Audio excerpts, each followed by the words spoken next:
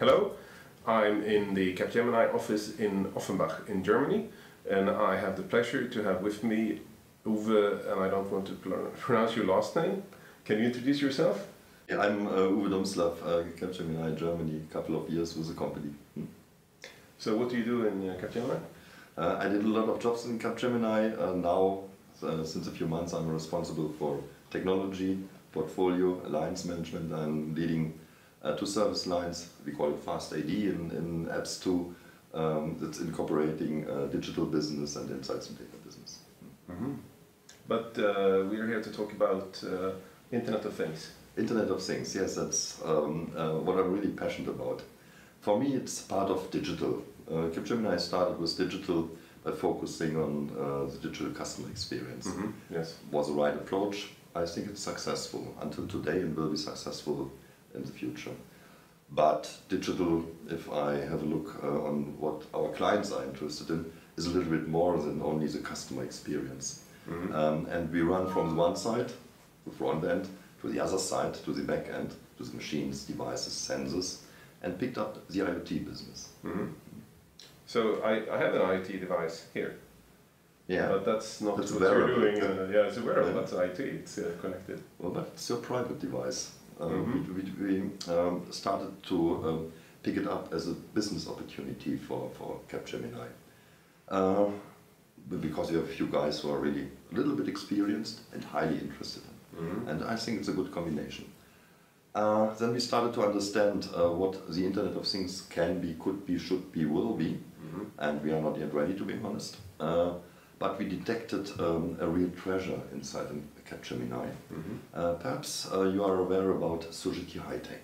Yes. They are a little bit different if you compare it to what you associate with Capgemini. Mm-hmm. IT, boring IT business processes. Society High-Tech is focusing on engineering services, mm-hmm. traditional engineering services. And they are a real big player in the south of France. Mm-hmm. If you have a look at Airbus. Airbus.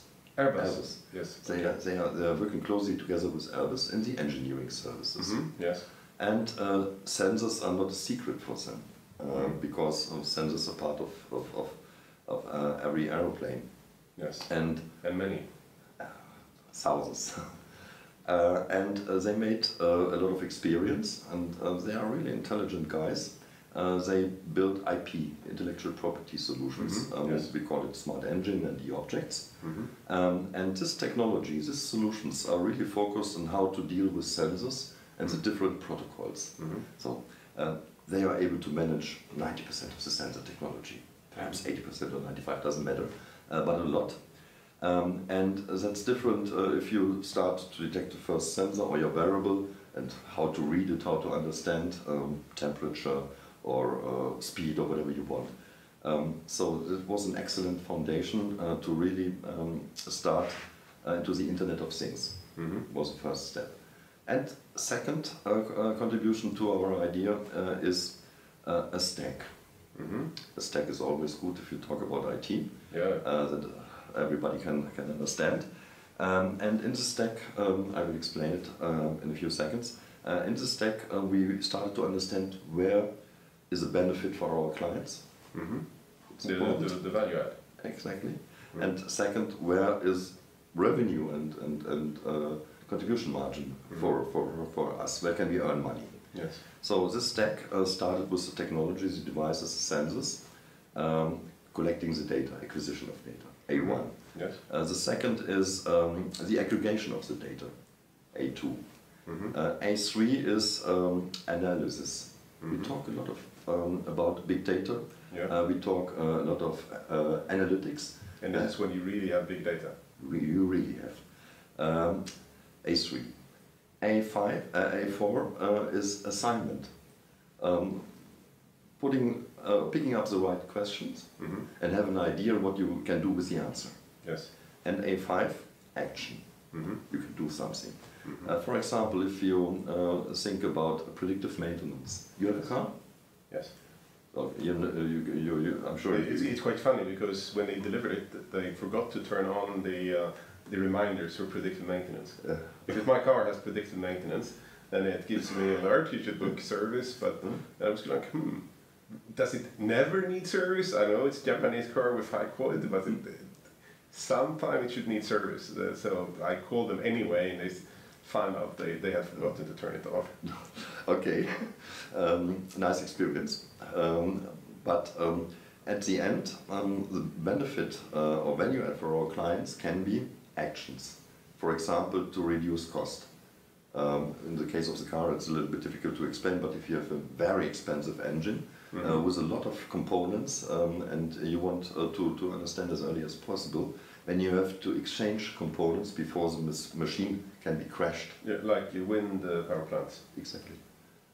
And then you can talk about cost reduction, risk management, or you can add services for your clients, value add services.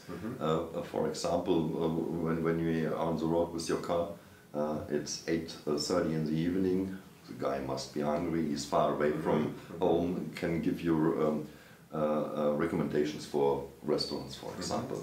So I read in the engineering newspaper in Sweden 2 weeks ago that if there were only, I think, 500 less cars in rush hour on a certain road in Stockholm, there would be no queues. If we talk about the time 8 to 9 o'clock in the evening, you have to pick up 500 guys at the service and bring them into the restaurants. And then you can clear the street. That's a service perhaps for the city. For the cities. Yeah, but it's all those sensors, the roadside sensors, sensors in the cars, maybe mobile phones, all of that currently they're not working together. They're separate systems. Today, yes, and that's where we are working on. I will describe one of our use cases and business case a little bit later. Let me step back to the idea.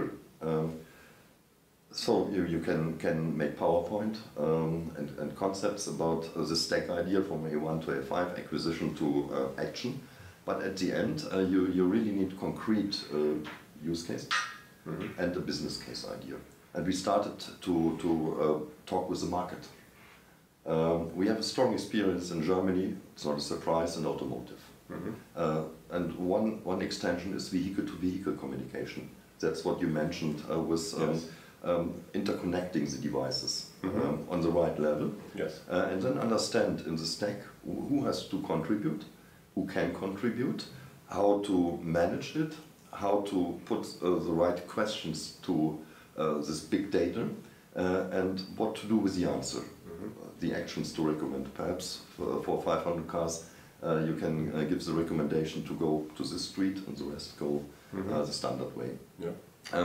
We incorporated the solution, one example, in fleet management. And we will incorporate it in our own cars, our lease cars in Capgemini, Germany. It's a quite simple approach. There's a box provider in Germany, we have a contract with them.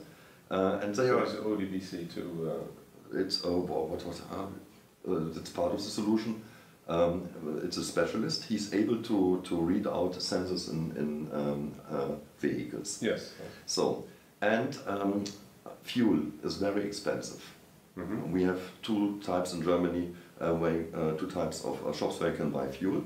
There are the brands, the strong brands, very expensive, and there are the free brands, very cheap. So, and if you, for example, have only 10 liters of fuel in your car, you will get a message that the next free brand shop for buying fuel is only 5 kilometers away. Then you can take your card. We have cards for the different brands, and you can reduce the cost by around about 5 to 6%. We have a spend of more than 10 million euro per year. And we can reduce it by 5 to 6%. That's very nice. So, and we will incorporate it into our own lease cars. So, make IoT tangible for the business. That's the idea behind. That's a very clear benefit. And when you drive to the customer with the car that has this, it's so easy to convince. Exactly the point. Another beautiful use case is no dark place in my city. Because if you're living in a big city, perhaps not in Sweden, a few places in Germany, but another well-known places in the world. It's a risk if you are in a dark street, a personal risk for you to get attacked, whatever you can imagine.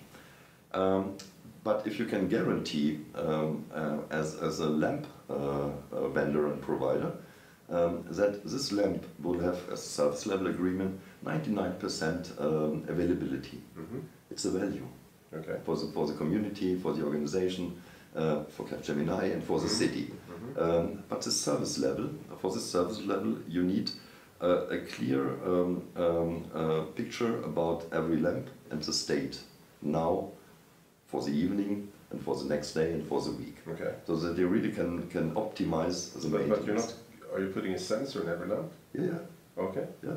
That sounds expensive. At the end, the client has to pay for the value.